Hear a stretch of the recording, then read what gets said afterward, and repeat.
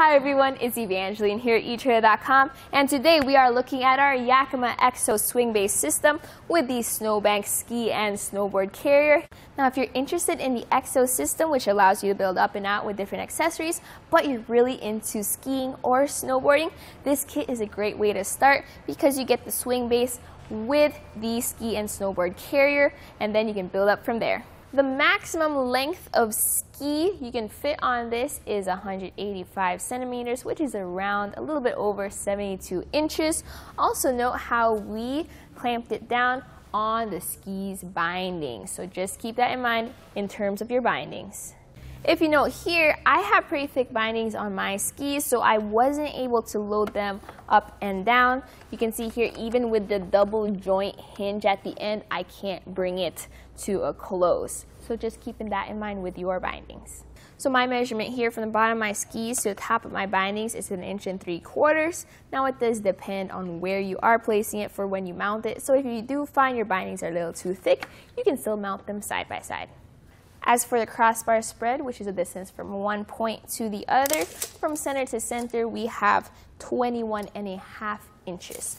Now for the dimensions of our SnowBank carrier itself, for length from one end to right where that button is, it is 32.5 inches.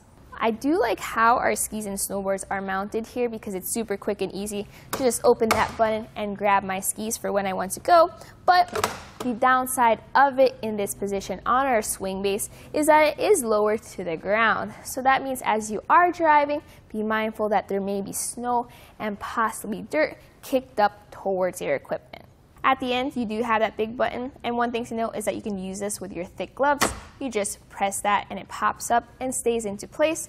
It also has this ratcheting here at the bottom just to help you secure your skis of different heights. With the SwingBase kit, which is our base right over here, you have the option to swing this away. And to do so, you have this knob right here at the end that you need to loosen. So just rotate that until it releases the base. Once that is loosened, you can then pull this lever and push out until it swings all the way out and locks into place at that end. When you have your whole crew with you, your whole family with you, having that option to swing it out is awesome because then someone can be taking off the skis while the others access the hatch and maybe grab all your bags, your coats, your gear, all in one quick and easy process without having to take your rack off. To swing it back, you need to unlock this knob by just lifting it up. Hold on to the support handle as you ride it up that ramp. That lever pops into place, and then you rotate that knob to tighten it down again.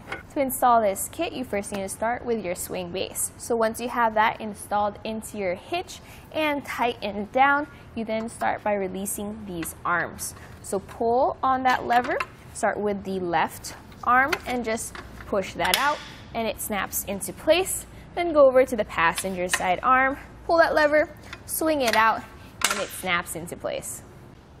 Make sure your tab is in the open position and just rotate your knob counterclockwise to open up those tracks. Once your tracks are available, make sure you have the carrier with the button facing out and just pop those in there. Just like that, and then tighten it down. With it fully tightened down, you can then pop this tab into there, and that will lock it into place. Once you've done the same on the other side, you can then use the key to lock the knob, and that will cause it to free spin once it's locked, and then your whole system is complete. With your SnowBank installed, let's throw some skis and snowboards in there. At the end, you have a double joint. So not only does it swing upwards, but if you have thick skis, you have another joint to give you a little extra space to accommodate those larger snowboards or skis. On the inside, you have this nice thick rubber lining that will support your skis and snowboards and will be flexible enough to accommodate them as you lock them into place. Now this is what it looks like loaded up. We have 2 sets of skis and 2 snowboards. It's really up to you with the size of skis and the size of bindings you have on your skis for what you can fit in here, but you should be able to fit 5 pairs of skis or 4 pairs of snowboards. My final thoughts about this whole system is I love how the SwingBase allows me to swing this out and gives me plenty of space to work with to take off my skis, grab my gear. It's a nice, simple, easy process. I do highly recommend picking up the other accessories though, just to make sure you use it to its full effect, but it does have nice features like that hinge and that big button, as well as the space to work with. So if you are really into snow sports, I think adding this to your repertoire is a pretty good idea.